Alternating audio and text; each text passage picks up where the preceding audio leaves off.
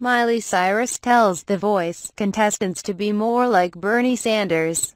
In Elle's October cover story, Miley Cyrus opens up about her new stint on NBC's The Voice, how she wants Britney Spears to be happy and why she'll never walk another red carpet again. In a preview, with the fall issue hitting newsstands next week, Cyrus discusses her decision to no longer participate in red carpets.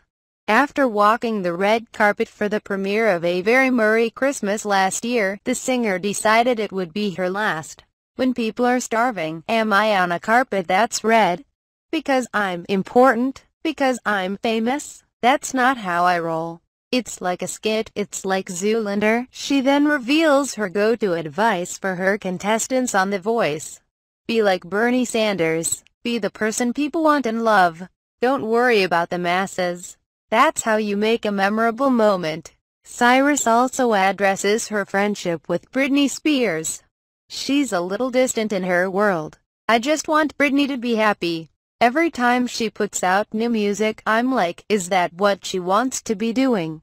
Or does she just want to chill? She's looking so good right now and looking happy. Thank you for watching movie. Please subscribe and like to support us.